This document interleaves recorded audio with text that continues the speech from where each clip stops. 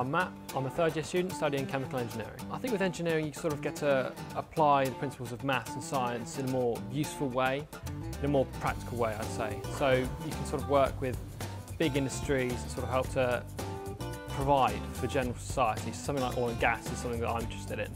It's sort of like the thought that you can just do a little bit more with it. My favourite module so far has been a process simulation task that we did in second year.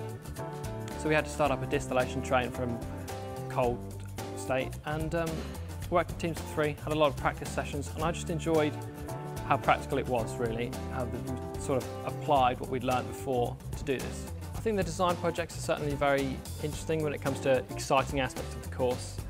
They sort of make you apply that more technical knowledge, and it all sort of comes together. So you sort of work as an engineer might do with amongst other fellow engineers, and you have to produce your deliverables in a way that's sort of managed well, problem solved and that kind of thing. So it really ties it all together for you. The key skills I feel I've gained from university is more problem solving in engineering. So there's knowing how to solve a particular problem, and then there's sort of applying that to something else, something that you think is possibly similar, as well as sort of coming up with an answer and thinking, is this actually reasonable?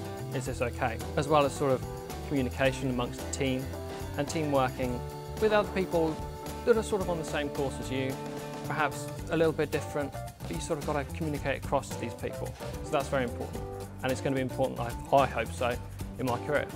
I think my studies will help my career prospects by giving me that technical knowledge from the more academic lectures, that kind of thing, the background knowledge, and then through the projects we have to do amongst teams, they sort of help you soft skills, so your communication skills, team working, that kind of more application sort of role. The advice I'd give to someone who's thinking about studying chemical engineering, or any engineering really, is to come along to an open day.